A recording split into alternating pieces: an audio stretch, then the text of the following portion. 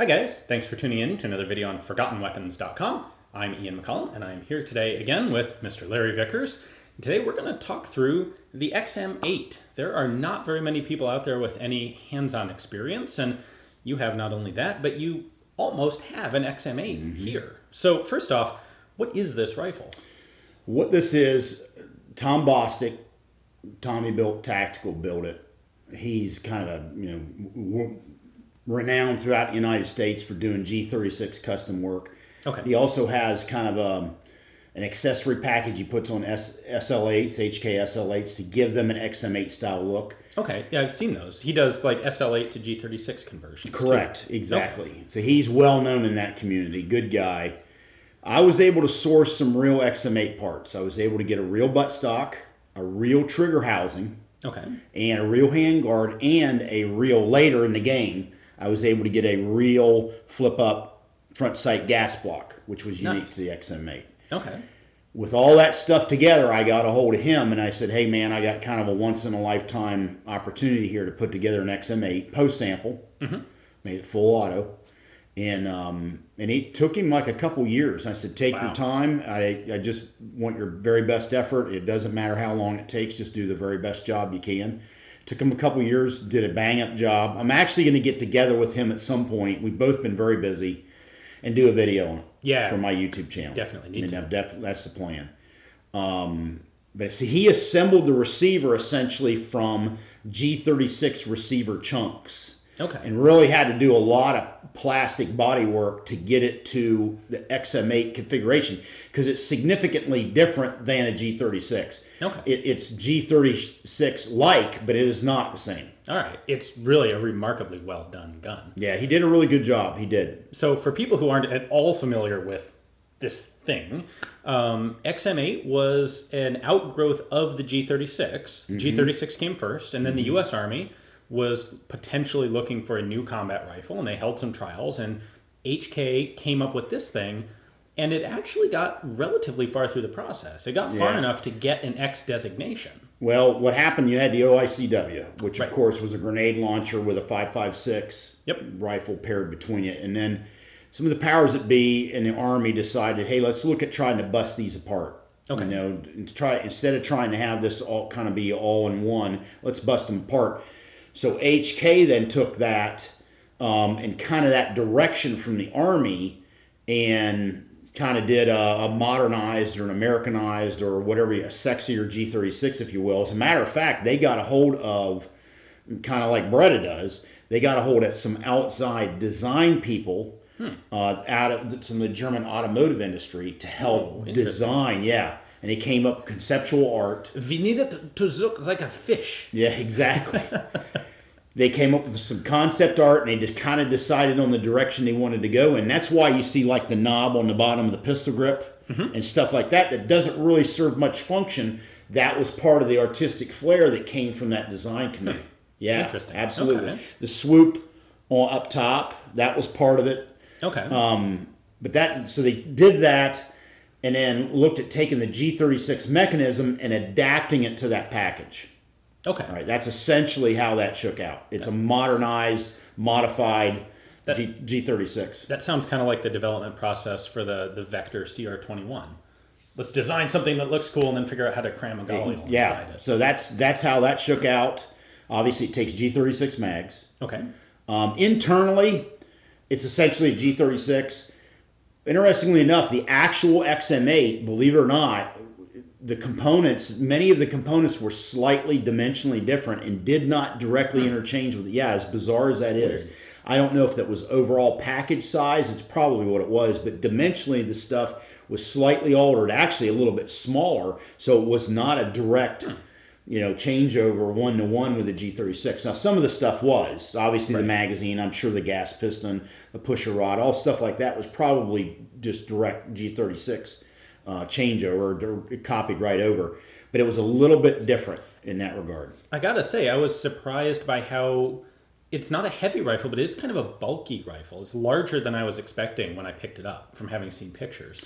Yeah, and the G36 is kind of in that category too. When you get used to an M4, the M4 in a lot of ways is a fairly slim Yeah. Easy to manipulate gun.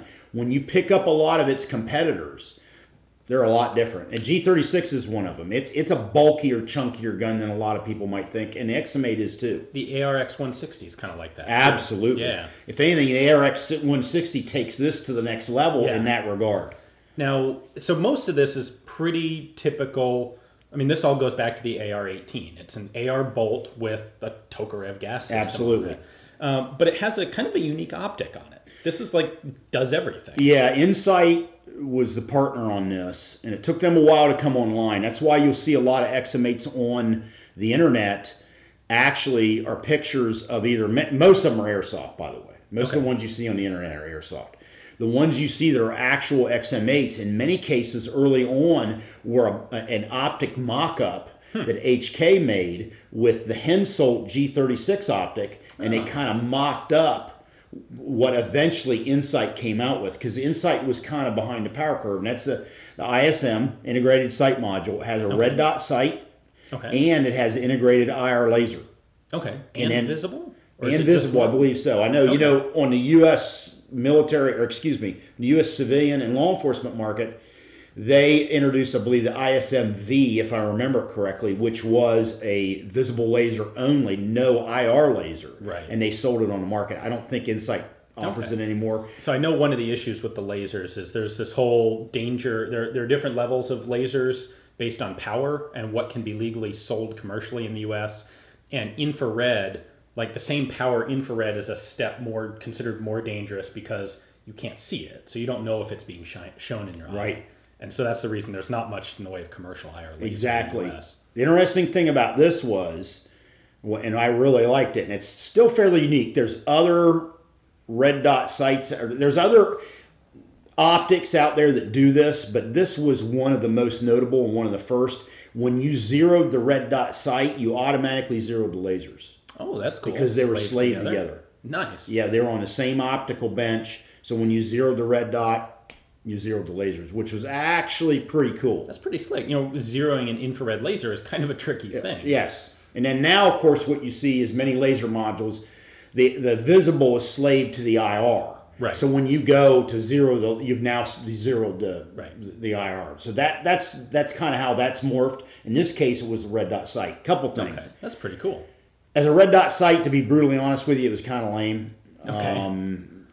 It didn't have a lot of battery life. Insight Technologies really, they're not the first people that come to mind when you think of red dot sights. When I worked at HK, I actually made a recommendation to them, like, hey, why don't you guys try to partner up with Aimpoint and take advantage of their red dot sight technology to make the red dot sight better, and then you guys dial in the lasers. They really had no interest in that. I don't know if there was an ITAR issue, maybe wanting to try to keep everything in-house. I don't know, but to be real honest with you, as a red dot sight goes, it was not really that great. Okay. Now, what's the deal with the rest of the rifle? Because this went into U.S. trials, never came out of U.S. trials. What happened to it? Politics eventually overwhelmed it. The guy who tried to honcho it, I believe his name was General Moran, he kind of almost tried to do an end around in a way to try to get a new rifle in service. And things don't really work that way. And then you got a lot of powerful players here in the United States that had U.S. manufacturing facilities such as Colt and FN and whatnot. And they have the ear of senators and congressmen. So once this thing really got on the radar screen, politics killed it. Okay. I mean, honestly, is how it shook out. A lot of people early on saw that coming, kind of like, I see what you're trying to do here. I just don't think this is going to fly. And ultimately, it did not. Okay. It's kind of like there's a way to do this process, and it's certainly flawed. It's not perfect by any means, but you got to kind of let everybody play. Okay. You can't just say, hey, these guys are going to develop the new infantry rifle for the U.S. Army, and you don't have a lot to say about it. That's not kind of how that works. Unless you're Springfield Armory, but they don't exist anymore. Exactly. So. You're right. Well said. So that's how this kind of worked.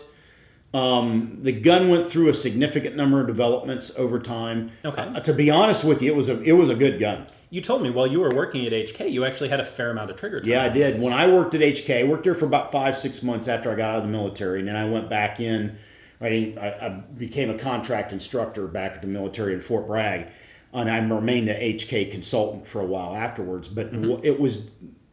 I was really focused on the 416 project to get it up online. But concurrently, there were people at HK working XM-8. Okay. So what would happen is different taskings would come down. We'd have to go out and do demonstrations, VIP, presentations and whatnot with the gun. And depending on who was kind of in the hopper, you would go out and do that. And I did it more than once. I mean, I went out more than once, demonstrated the gun, even came down to Fort Bragg one time with it, demonstrated the gun, got some trigger time behind it, and showed the features. So I've actually shot the guns in their different configurations quite a bit. So how do you think these compare to the M4? Here's my theory on it. The gun was still in its infancy. It definitely had things that needed to be sorted out. I mean, there was a heat issue up front. The handguard would get incredibly warm. That was going to have to be sorted out. The whole P-cap thing. I don't know what that is. Okay, P-caps are these holes here. And initially, from what I understand, Jim Schatz, who's since passed away, relayed the story that when he went to HK in Obendorf in Germany with General Moran and showed them kind of their concept with a Picatinny rail, Moran shot it right down off the bat. He goes, I don't want that. That's old school. I want something new. I'd get that out of here. I don't want to see that. So Jim kind of presented to him, hey, what about this scope mounting system that HK's used over the years on their hunting rifles? Because you go back to the HK commercial hunting rifles, they had a type of scope mount that would kind of lever in, and then you would throw this cam lever and lock it into place. He said, what about this? And we could adapt this for accessory mounting points. And the general said, oh man, that's a great idea. And I came up with PCAP, which I believe is Picatinny Combat Accessory Point. Don't hold me to that. Okay. But it's essentially, it's those HK style scope mount, sounds kind of like mounting. A different iteration of something like M-Lock. It is. It's kind of a predecessor to M-Lock. M-Lock, of course, has, it's square. This is as an oval type thing, kind of almost egg-shaped when it locked in. Okay. The optic locks in that way. If you're aware of any of the older HK scope mount setups on their hunting rifles, that's exactly how it works. Okay. The problem with it is there was only a few places to mount anything. There's 4 on this side, 4 on this side. You had, I believe, 4 on the bottom. Okay. And then you have 2 here for the optic. So if you wanted to put your white light or your laser or your pistol grip or whatever you wanted, you were locked into those positions. Modularity-wise, in that regard, you're painted into a corner. Okay. So ultimately what was going to end up happening with this thing, and as a matter of fact, they made some prototypes at the end to submit to the SCAR trials, is they had basically an XM-8 with Picatinny rails. Okay. So you had a Picatinny rail fore end, and you even had a Picatinny rail top. That's kind of where things eventually would have went with this thing. Okay, for sure. I remember seeing stories about they'll melt. Is that just the result of the handguards getting hot? Yeah, it's just they get very hot, and what happens, just like with the G36, the polymer gets hot, and it takes a long time to cool down. Now, a couple things. HK was aware that the G36, when pushed to extremes, had some issues with heat. Okay. They had intentions with the XM-8 to put some remedy in place to answer that. The problem is the program was so rushed, they didn't really have a chance to do that early on. Okay. Where essentially the trunnion, the optical bench, all that is kind of, I used to use the terminology skeleton, where it was all kind of in alignment, and the polymer itself was just a shell around it, but had no real bearing on maintaining zero or anything like that. Okay. They never really got there with this gun. Eventually, my guess is they would have, because, I mean, you've got a steel trunnion molded into polymer. Once it gets hot, guess what? Right, that's eventually going to cause problems. Exactly. And then, so when you push a gun beyond its design parameters, you're setting yourself up for that. Okay. Beyond that, though, it seemed like it seems like it ought to be a good gun. It was a very good gun. Super reliable. The G36 itself is a very reliable gun. Okay. So it took the reliability from the G36. I like the gun because it had excellent controls. Okay. The ambi safety. It had an enhanced magazine release. It had 2 wings that came off the magazine release and extended back on either side of the trigger guard. Kind of like a P7?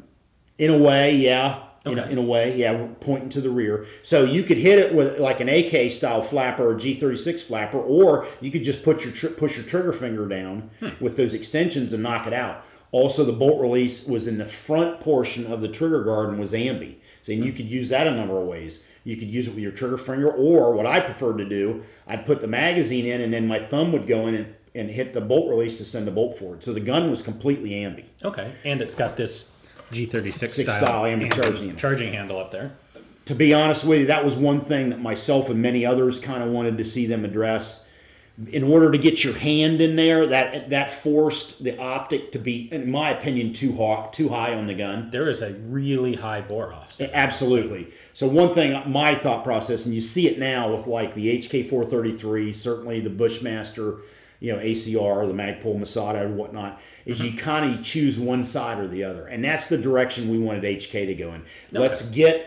Let's get the optic rail down lower and then allow the end user to pick one side or the other in terms of the charging handle, and then let him decide if he wants it left or right-handed, which is really what you've seen now with the SCAR and all this other stuff. That's the direction we went in. Yeah, and that's not really all that critical for ambidextrous function. No, it's not. You can set it up. Yeah, that's it. You can run it one side or the other, or you set yours up lefty or righty or whatever you want. And that's what you see now. I mean, HK433 is a good example of that. Very easily switched from one side to the other.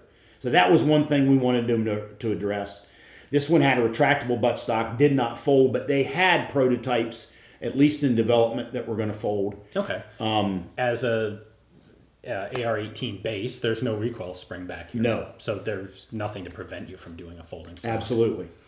Now this is the longer variant. Okay. Believe it or not, the standard carbine, the baseline carbine, was essentially the same length as an M4. Okay. But because the recoil spring was all housed in the receiver, you in order to get the same length as an M4, you only had a 12.5-inch barrel, not a 14.5. So because you had no recoil assembly going into the buttstock. So that you lost some there. That was a little trick that was going on there, and it was basically to keep everything housed within. A little bit longer receiver. Yeah, exactly. And then the benefit you got from that is now you had the ability to have a folding stock if you want it. I mean, it's like anything else in small arms design. As you know, there's no free lunch. Right.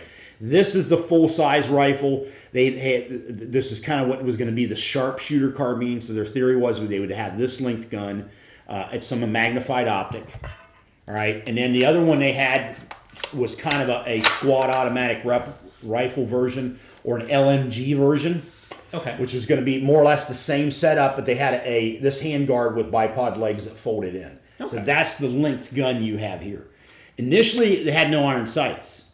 It was optic only, and then later they got a push from a lot of people like, hey, you need irons. Okay. So what ended up happening, this is one that was set up with irons. It's got a hole in the top, and then it has a flip-up front sight that's adjustable for windage. Boop, there we go. All right.